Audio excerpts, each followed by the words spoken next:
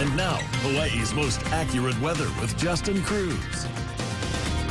The only weather threat for the islands has to deal with some surf for the north, west, and south shores, and especially the west shores because of Hurricane Walaka. We're going to take a look at those numbers for the surf in just a bit.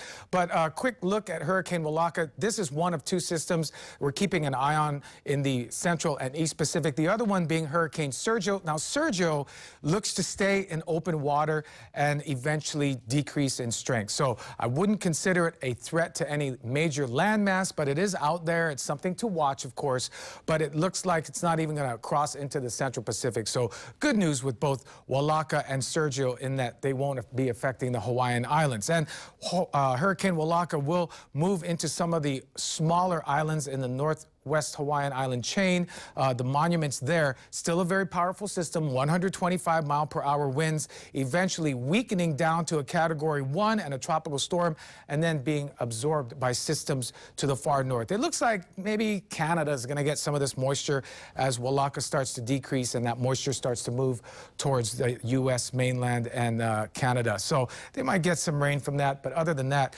we're pretty much done with Walaka.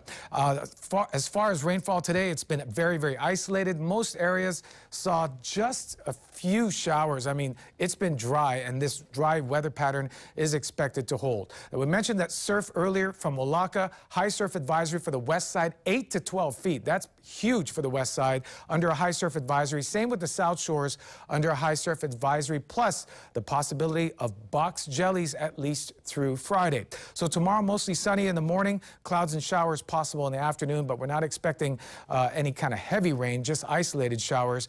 And the question now remains that we've been answering all week long: when do the trades return? At least consistent trades. Well, those trades are back on Sunday, and the weather until then, just outside of it being a little bit humid, looks actually very, very beautiful.